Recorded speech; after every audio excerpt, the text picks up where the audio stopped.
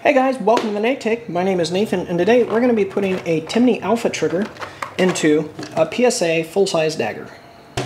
Alright, of course, before we start this video, firearm safety is extremely important, so right now we are going to render this one safe. Alright, so we're keeping our finger off the trigger, we're going to drop the magazine out, and then we're going to grab the slide, pull it back, we're going to lock it back, double check to make sure that there's nothing in the chamber, which there is not, there's nothing in the magazine well, so now we know that this firearm is safe. I've had this Palmetto State Armory Dagger for several years now. I also have their subcompact version, and there's a problem with both of them that I would like to fix. And that problem is the trigger. And this goes for pretty much all Glocks as well, is that they have a very long travel, okay? So when you pull that, it takes a long time until you finally reach the click, all right? That I don't like about it, and I also am not a big fan of the curved trigger shoe. So today what we're going to do is we're going to install the Timney Alpha here. See if the camera will focus on it. There we go. Timney Alpha. It's for the Gen 3 Glock, but since the Palmetto Dagger is based on the Gen 3, it is going to be a direct fit into the Dagger as well. So we're going to install this and see. This advertises a 3-pound trigger pull, which the Dagger is right around 5 pounds from the manufacturer. So this here should improve it. Ideally, what I'd really like is a Mekanik trigger, but Mekanik triggers don't fit in these, so we're going to have to go this route. Now, there are a couple ways to go about improving the trigger on your Glock or your Dagger. One common method is to just update a couple of the parts that are in it with some aftermarket ones. For example, you can do the trigger link and a couple of the springs, change those out and get a slightly different feel is what's advertised. But I already did that to my Dagger and I don't notice any difference, so I'm going to go for a drop-in trigger. I spent approximately $80 on a couple parts for it and couldn't notice a difference. So now I'm opting for a drop-in trigger instead.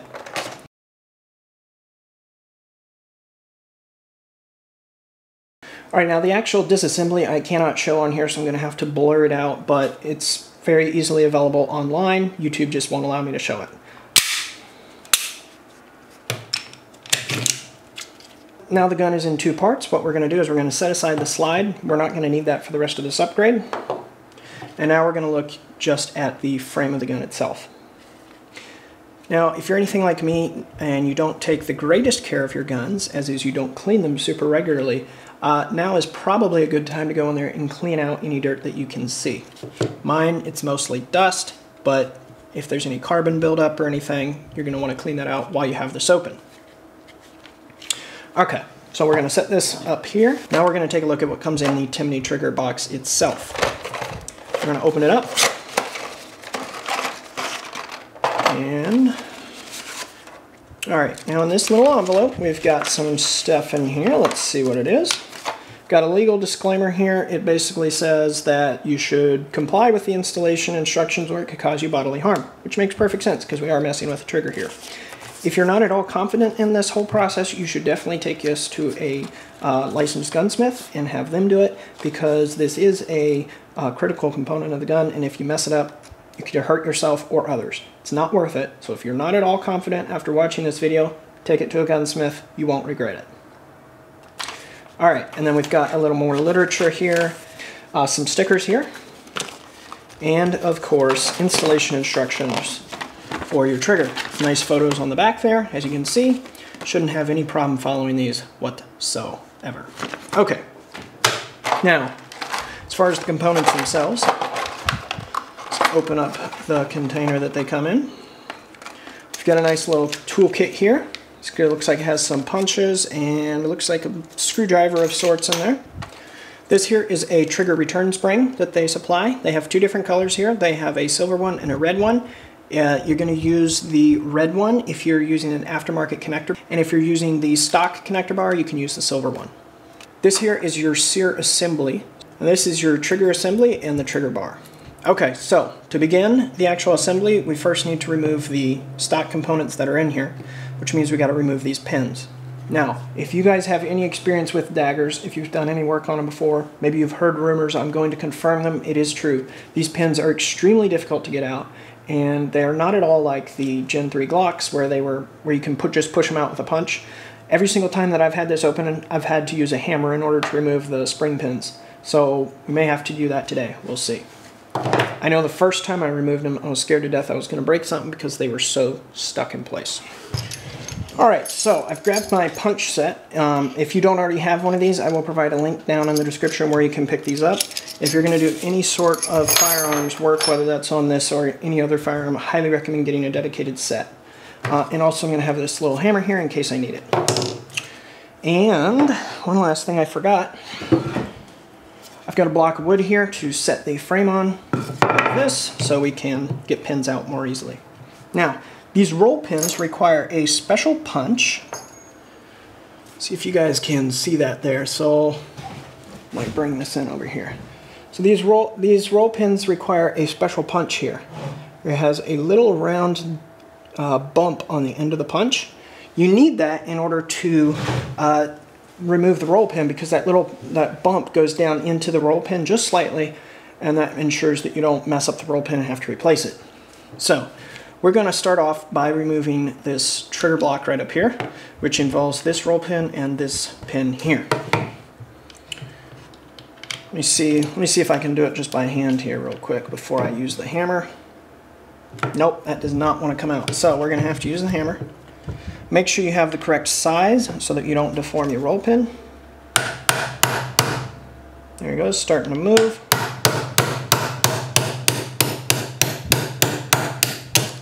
There we go. That's our front roll pin. We're going to set that aside to make sure we get them in the right spots. They are all slightly different, so you generally don't have to worry about mixing them up, but I like setting them in order just so I don't have to think too hard about it when I'm putting them back.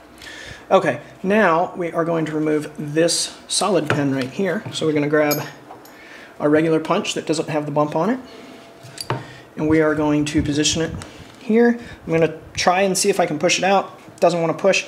One thing you can try here is before you resort to the hammer, while applying pressure to the pin, you can wiggle the slide lock lever, and that will sometimes let it out. The reason that it can get stuck is that there's a spring for the slide lock, and that spring can sometimes jam up that pin because the pin has little divots in it where it registers with the parts, and just wiggling this lever will sometimes do the trick.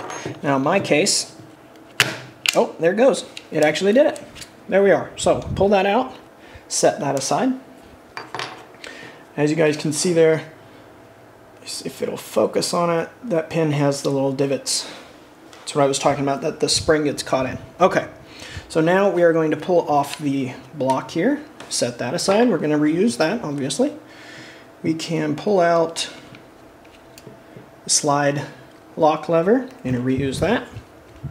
And now we are going to remove this rear roll pin here. Again, we're going to use our roll pin punch right in here. This one, nope, that's not going to go by hand, so we're going to have to use our hammer again. Now this one has always been the hardest one to remove for me.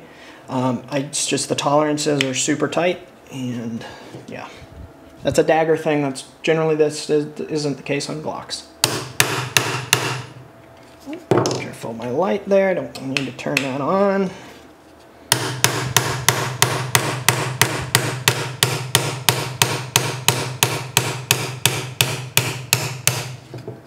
We're almost out. There we go. And that's our last roll pin there. Okay.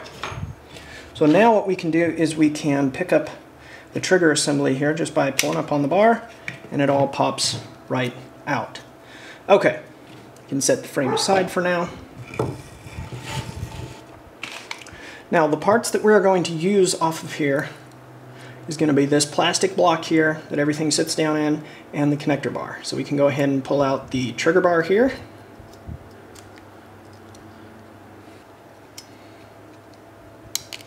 There we go, just like that. There we are. These parts we are not going to reuse, so we can set those aside. And we are going to still use this same connector here, so we are going to leave that in place.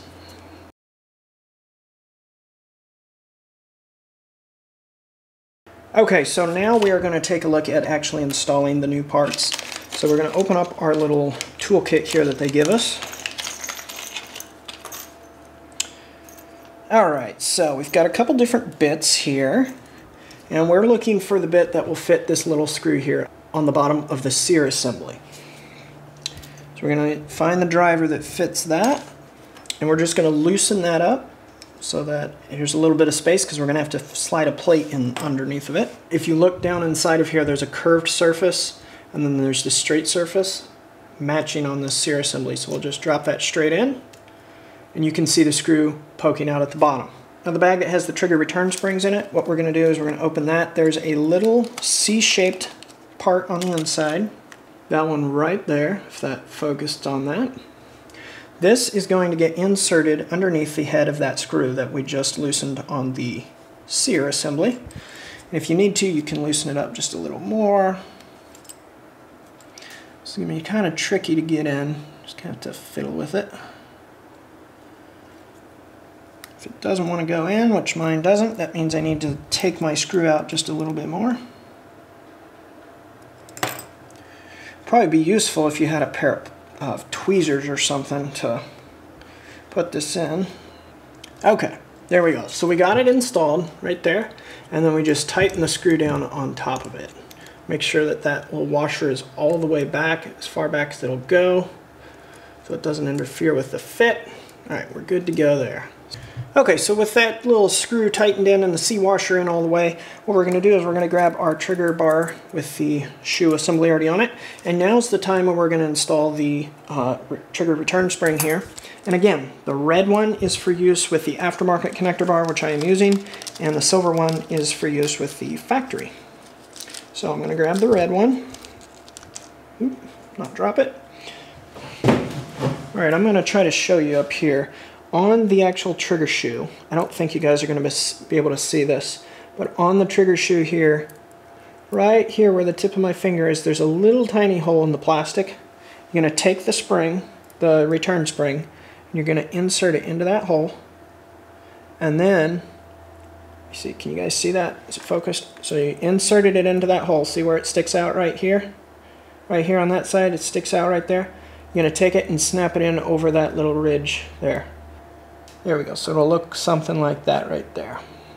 Alright, that is what we're going for. Right there. So it's poking out that hole there, and then it's on that little plastic ridge.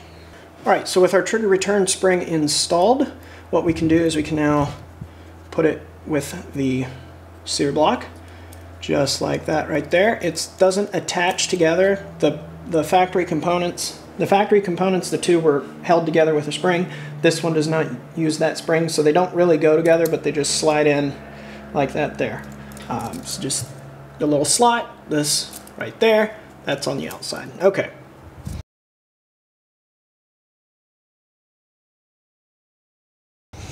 Now what we're going to do is we're going to take our frame again, and we're going to put this in. Oh, make sure our spring's in place. We're going to put it in the same way that we took it out. Just slips right in. Right there. So this is what it should look like. Right there. Once you have it installed correctly. Okay, now we're going to take our locking block and we're going to insert it back into the frame here. Now, this is the important part. This little trigger return spring that we put in, we have to pull that back so it goes underneath this piece here. Okay? So the trigger return spring goes underneath this part of the block. So in order to do that, you're going to have to use a small screwdriver, which they do supply in the kit. So we're going to take our small flat blade screwdriver bit, put it in, come on. There we go, just like that. Tighten this down so it doesn't fall out on us. Alright, so the best way that I can see to do this is to take the screwdriver, going from the right hand side of the frame, you put it in slightly, and then leveraging off the block itself, right here, we're going to grab the back of that trigger return spring, pull it back until we are just come out of that edge of that lip, and now you're going to have to hold it because now this block is under spring tension, and then we can put our pin in place. Alright, so with that installed into there, what I'm going to do is I'm going to take my punch, doesn't matter which kind, but just one that's close size to the actual pin. I'm going to put that in there in order to hold the block down in place. Now, that way I can take my hands off and move it into a better position for reinstalling the pin. we're going to take our front spring pin. Whoop, make sure that doesn't fall out. We're going to take our front spring pin here. So I'm not going to reuse my block of wood here because all I'm doing is pushing the pin through now. So I'm just going to insert it. Make sure you get the correct one. And then again, I am going to use my punch that has a little divot on it just to make sure I don't mar up the face of that roll pin. And then we're just going to gently make sure that's seated in all the way. Just going to gently drive it home. If it doesn't want to go, most likely this front of the block there has popped out slightly. There we go. Alright, so the first pin is back into the firearm frame. Now, we need to put our locking slide in before we continue. So we're going to have to hold the block in again. Let's see. It might not pop out now, but I'm going to have my thumb there just in case. I'm going to put this same way we took it out. We're going to have to sneak it in past the trigger return spring there that we just installed. It needs to be, so looking at the gun from this direction, the trigger return spring needs to be on this side. So this spring needs to go up underneath of the return spring that we just installed.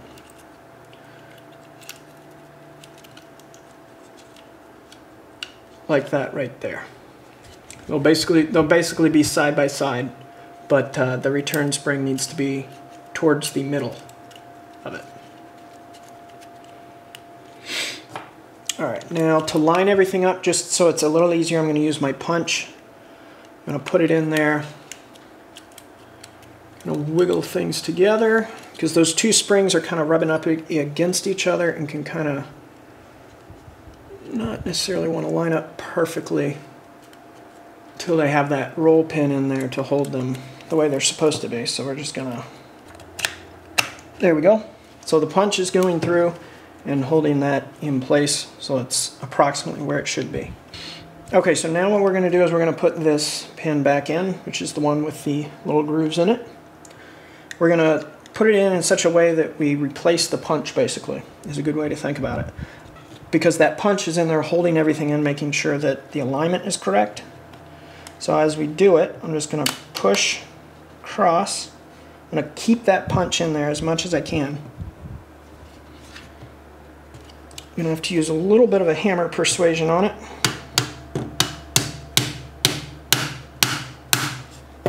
Okay, something didn't align correctly. I see. Okay. So the springs, even though I had the punch in there, they managed to misalign it just a hair. Because this punch here is not the same exact diameter as the pin. So we are going to have to fiddle with that a little bit to get it into place. I can see the end of it. It's just slightly out of place there. We're just kind of fiddle with the trigger there a little bit as we look into it to see if we can get it to line up perfectly. Alright, so after fiddling with it, it looks like I need to pull up on the trigger assembly slightly. And there we go. Popped right in. Alright, with that pin in, we can put the last roll pin, which goes at the very back. This one should be easier to get in. Again, we're going to use the punch that has the little nub on it. Our roll pin punch. And we're just going to drive this home. Just be careful while you're doing it. Make sure that's seated all the way before you actually do it. There we go. If you experience any resistance, most likely this sear assembly block back here is not in all the way. So we can just double check it, make sure it's seated. This isn't even in all the way. There we go. Okay, now it's below the edge there.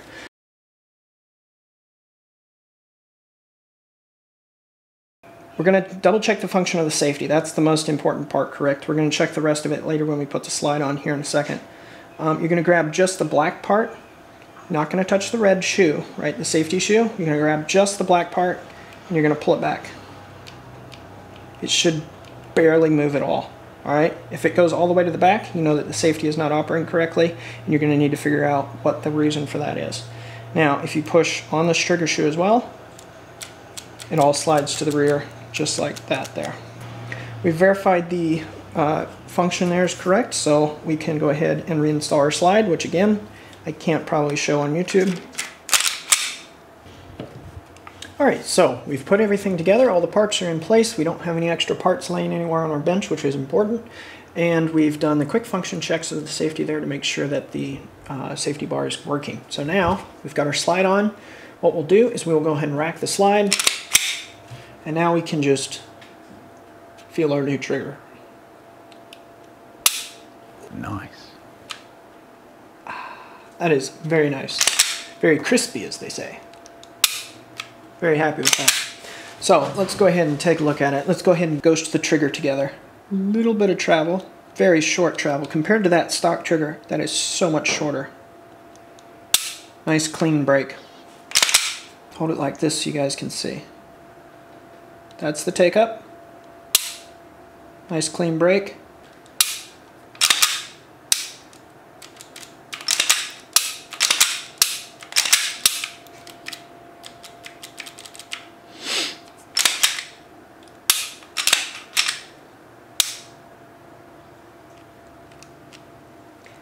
I don't think that's right.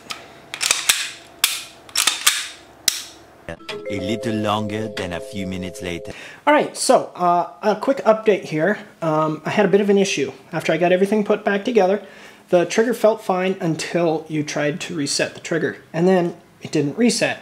And then you release the trigger and it would fire around. Obviously, it didn't actually fire around because I'm just in testing, there's no live ammo involved. But I figured out the problem. And the problem was this aftermarket connector bar here. So take that out, put the factory connector bar back in with the silver spring of the, for the Timney here, the return spring, silver return spring, and now it works correctly. So if you have an issue with essentially what's binary fire, double check and make sure your connector bar is the factory connector bar. You're probably going to know if you ever changed it out, but if you got the gun secondhand or whatever and didn't know, double check it and make sure it's the factory one in there. So now, let's check the function of it. So, first of all, we're clear. Nothing in the barrel, nothing in the magazine well. So, I'm going to ghost the trigger. Alright, so there's the take up. Clean break.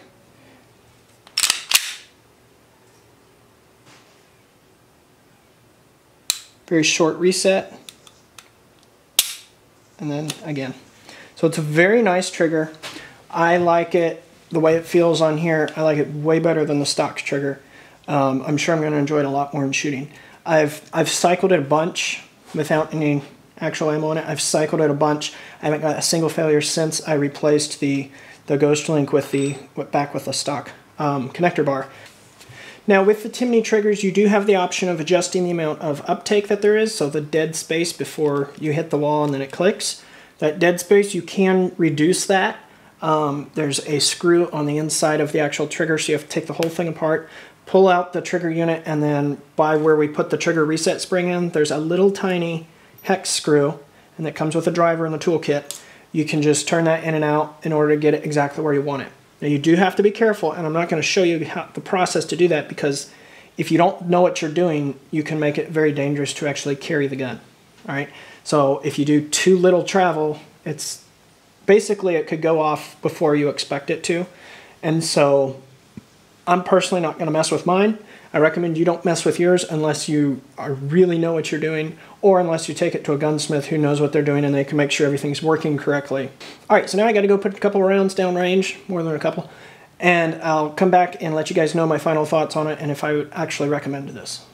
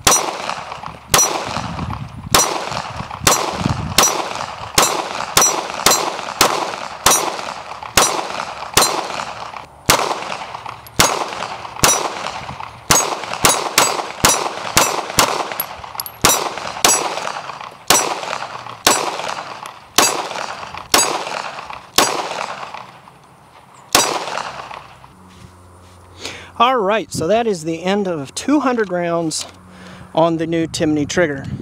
Right there. Very, very, very happy with the Timney trigger. Didn't have a single issue with it whole entire time. Granted, 200 rounds isn't a ton of rounds, but it is a decent sample size. I think if I was going to have an issue, I probably would have noticed it starting by now. Perhaps a couple thousand rounds in, maybe we'll see something. And if so, I'll make an update and let you guys know about it. So would I recommend the Timney trigger? I would. It's not going to give you an exact Mekanik style trigger if that's what you're going for. I've heard a lot of people say Mekaniks have some of the best from the factory triggers. This here gets you kind of close. Definitely is way better than stock. I would recommend it if you have either a Glock or if you have the Palmetto State Armory Dagger here like I do. And it'll fit in both the compact and the full size, this being the full size. I don't know about I think they have a micro out now. I don't have one of those, so I can't say for sure if it'll fit. So yeah, I highly recommend it. It was super smooth, it was crisp, it was consistent, and it was good. I liked it. It hasn't made me a better shooter yet, but that will only come with more time and practice. So, final thoughts. Recommend the trigger. Go out and get yourself one. Pick them up. You can get them on Amazon, on eBay. You can get them from Palmetto State Armory, which is where I got mine. You can get them all over the place. Highly recommend them. And they definitely will fit the PSA dagger if you were curious. Alright guys, that's all I got for you today. I really appreciate each and every single one of you. I understand this is not my normal video that I upload. This is just part of my life, right? So my channel, it's all about everything that I do, the Nate take, and this is my take on the Timney Alpha trigger for the Glock. If this type of video isn't your cup of tea, I totally understand. And we'll be doing more other stuff that you'll more likely see normally on this channel here soon. In the works on a couple different car videos actually right now as we speak. And I'm going to be expanding into some woodworking because I finally am working on getting a shops area set up. Tool restoration, stuff like that. I got a bunch of stuff planned, and hopefully we're gonna maybe stay a little more consistent this time. That's what I'm gonna shoot for anyway. Pun intended. Alright, let's see, anything else? I don't think so. I think that's pretty much everything. If you install the Timney trigger, be safe, be smart, don't be dumb. It's very easy to do. You don't have to take it to a gunsmith. I'm not a gunsmith, and I was able to do it fine myself. Didn't hurt myself with it. Yeah, just be safe. Always important. Remember, the #1 safety in firearms is you. So don't be stupid. All right. The birds don't seem to have anything else to say either. So until next time, this is Nathan signing off.